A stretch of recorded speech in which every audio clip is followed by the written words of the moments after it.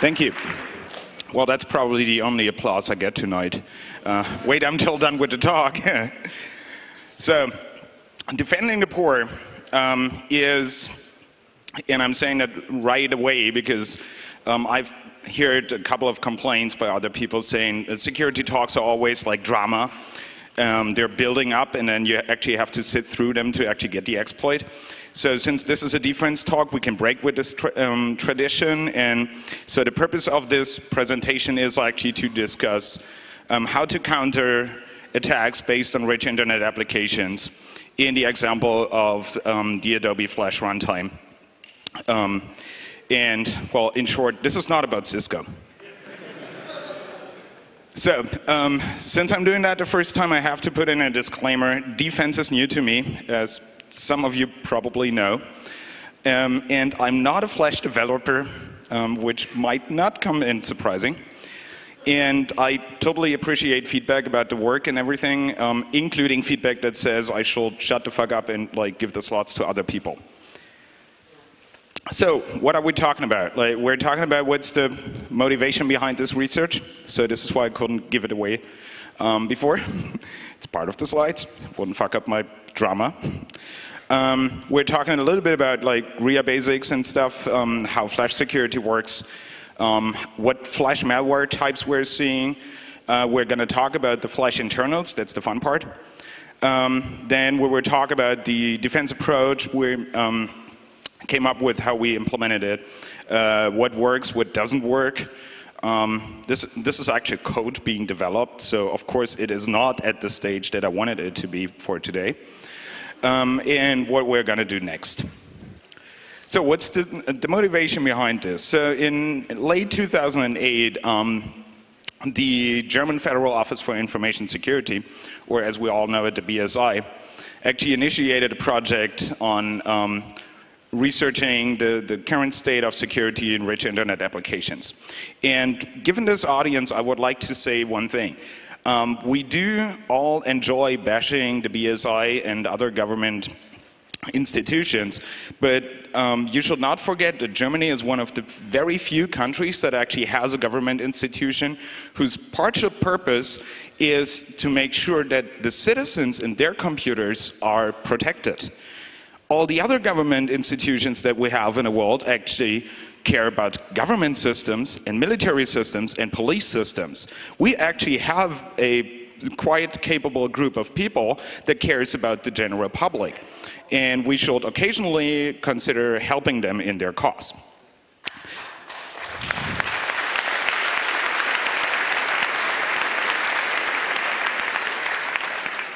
So as I said, it was a review of RIA architectures and security, and Adobe Flash turned actually out to be a whole can of worms, and certainly behind the curve in terms of security compared to everyone else. Which of course posed the question, can we actually fix this, preferably without firing anyone at Adobe? So this is where it came from. Now the question obviously is, who cares about Flash security?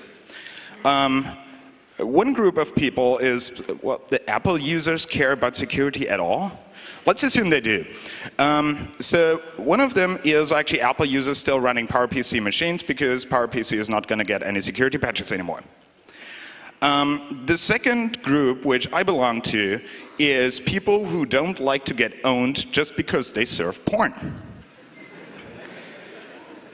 Porn actually comes in a lot of Flash players, and we actually want it to, show the images, transport the audio, which is not very interesting, but part of the show.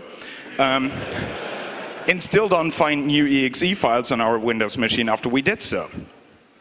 The other group is less obvious. The other group is website operators, primarily people that actually get advertisement banners from other people, because those tend to be in Flash. And the problem, of course, is if you get fed parts of your website that you're including that are not yours, you might actually be in for a couple of surprises, as Heise, eWeek, and other large online sites should. Also, if you just own a website that allows people to upload stuff, you could potentially be held liable for the Swift files that people find on your website that do strange things to their computers. So, rich internet applications, what is it? So, essentially, in general, it's a programmatic way of enhancing your regular web browser with more interaction, media, display, linking. The prominent members here is the one with the F for fail, then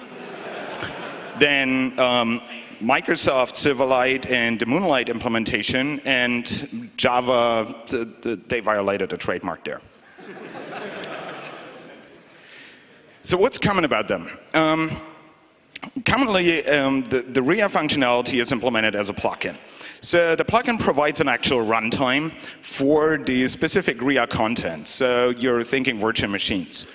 The RIA runtime additionally provides like media playback and other stuff.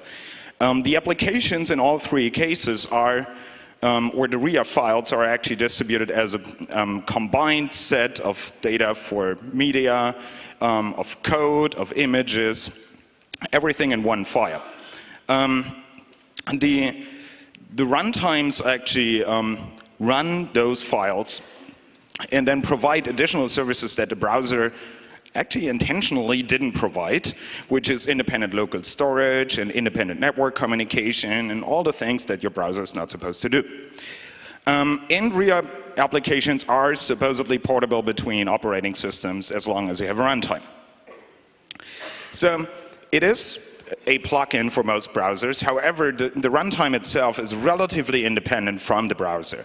So the runtime is usually implemented in an ActiveX or other type of DL. And then the browser only has a little bit of glue code, and the only dependence really being the JavaScript, the DOM, and everything else. The activation of that functionality obviously is by embedding some type of RIA content in your web page. And then the browser will know, hey, I have a plugin for this, so I'm going to fire it up and run. How are they distributed? The short sum of it is every fucking computer runs Flash, except for a couple that weren't detected. Silverlight and Java actually plays a bigger role. Silverlight actually doesn't play a big role so far. So what's the security model of Flash? Primarily, it relies on the idea that it has code that runs in a virtual machine, and then the virtual machine actually makes sure that nothing gets out into the native system. However, they also need to make decisions on what to do with data. So they have this concept of called sandboxes. So in principle, you can either live in the local or in the remote sandbox. If you live in the remote sandbox, you can talk to the network, but not to the file system. If you live in a local one, vice versa. The remote one roughly implements the same origin policy. It's commonly said it is the same origin policy, but if it were, I wouldn't stand up here. The Flash code itself, for example, for saying what can access my Flash cookies, the Flash code itself can say, dear runtime, I would like to soften my same origin policy. I would like to give access to the domain star to that cookie I'm writing, which obviously gives access to everything. The website that the Flash file actually came from can also soften all those limitations by placing a policy file within the same web server saying this Flash application can talk wherever it wants, as if the website is the one that should decide that. So you can actually pass additional parameters to it in the embed tag saying, well, it's fine for scripting or it's not. To the user, this actually plays as very limited settings. So the user actually has very limited things to do. There is a setting dialog, which is an actual Flash application on Macromedia's website. What you actually have in terms of controls, and there are quite some, is hidden somewhere in the developer specification